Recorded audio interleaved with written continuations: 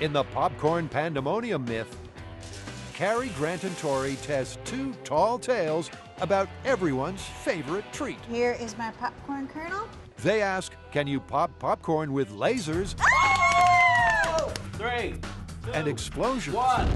Yeah! Oh!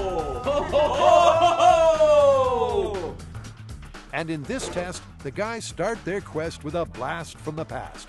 3, 2, 1. A gopher-getting gas bottle bomb. Our first explosive method comes from golf myths. We blew up an entire course using gas bombs, just like in Caddyshack. Today, instead of gophers, we're blowing up popcorn. And hopefully the air will be filled with light, crispy, gasoline-flavored popcorn. I think I'm just gonna have a little tan. And while Tori perfects his new George Hamilton look, That's nice. JD rigs the gasoline-filled bottle bomb. So a gas bomb is simply a plastic jug of gasoline on top of a frisbee of det cord. You set off the det cord that blows the gasoline up in the air at the same time as igniting it, creating a huge fireball and a lot of heat. Whether it's going to turn this into this remains to be seen. Okay, this is cooking popcorn with gas. Fire in the hole!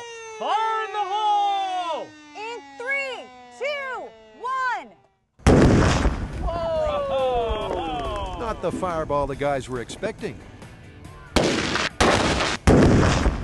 But explode it did. Question is, did it cook the corn? Would this be crazy if it worked? Yeah, and I'd say a lot of mass market applications. This would be the best way to make popcorn ever. From down the hill and on the replays, there does appear to be something small and white floating to the ground.